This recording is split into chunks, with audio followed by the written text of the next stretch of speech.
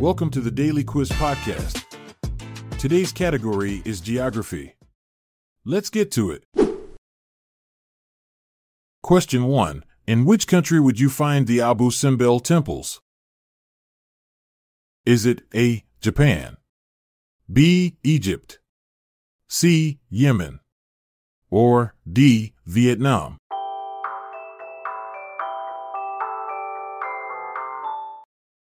The answer is B. Egypt. The Abu Simbel temples in Egypt were originally carved out of a mountainside during the reign of Pharaoh Ramses II. In the 1960s, they were relocated to avoid submersion due to the creation of Lake Nasser, an engineering marvel that involved cutting and reassembling the massive structures piece by piece. Question 2. What is the capital of Belgium? Is it A. Liège, B. Brussels, C. Ghent, or D. Antwerp?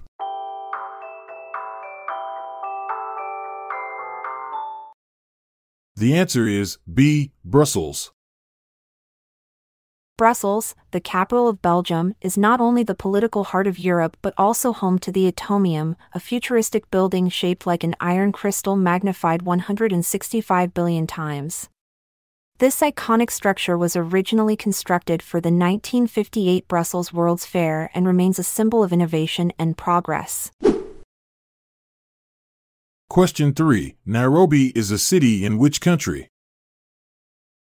Is it A. Tanzania, B. Kenya, C. Ethiopia, or D. Morocco?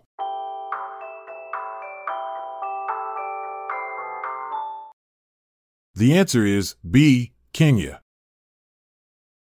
Nairobi, the bustling capital of Kenya, is often called the Green City in the Sun. It's unique for having a national park within its borders where you can spot lions and giraffes against a backdrop of skyscrapers. This vibrant city is also famous for its coffee culture and rich history. Question 4. What is the world's highest waterfall?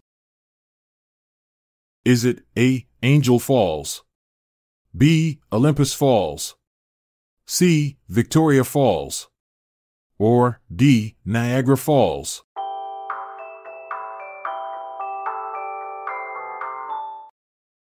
The answer is A. Angel Falls.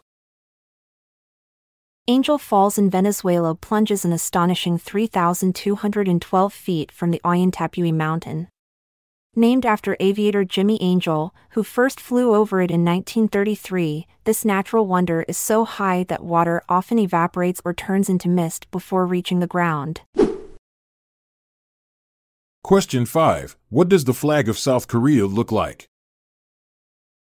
Is it A. Red with a white crescent moon and star, B. White with a red and blue yin-yang symbol in the center, C. Blue with a yellow cross extending to the edges, or D. 3 equal vertical bands of green, white, and orange?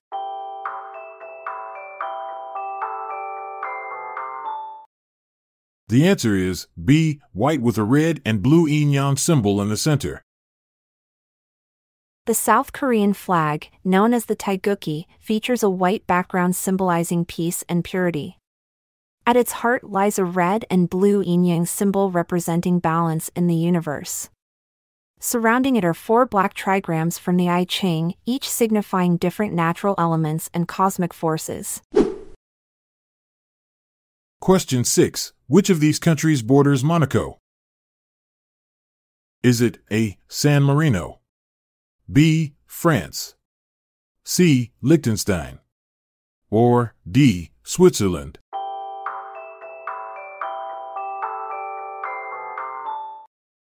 The answer is B. France.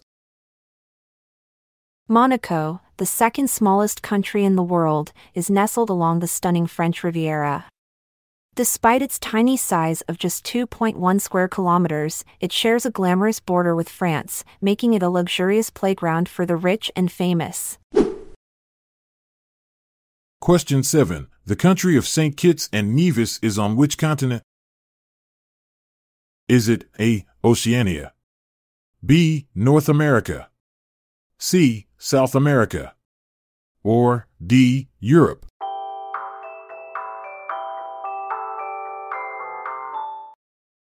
The answer is B. North America. Saint Kitts and Nevis, the smallest sovereign state in the Western Hemisphere, is located in North America. This twin-island nation boasts lush rainforests, pristine beaches, and a rich history as part of the Caribbean's Leeward Islands. Fun fact, it's also known for having one of the world's oldest rum distilleries.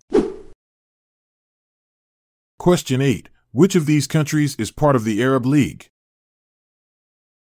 Is it A. Kenya, B. Morocco, C. Bangladesh, or D. Niger?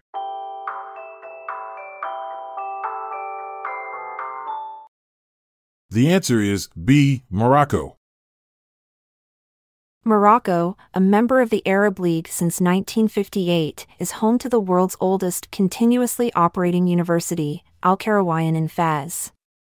Founded in 859 AD by Fatima al-Fihri, this institution highlights Morocco's rich history and its pivotal role in the Islamic Golden Age. Question 9. Kuala Lumpur is the capital city of which country? Is it A. Malaysia, B. Chad, C. Lebanon, or D. Slovenia?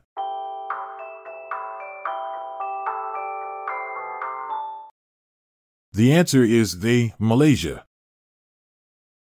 Kuala Lumpur, the vibrant capital of Malaysia, is home to the iconic Petronas Twin Towers. These towers were once the tallest buildings in the world and feature a skybridge that offers breathtaking views of the cityscape. The name Kuala Lumpur means muddy confluence, reflecting its origins at the meeting point of two rivers. Thanks for mapping out some time with us.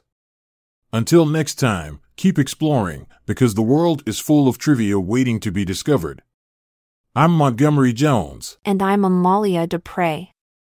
Good night for now, until we cross paths again tomorrow.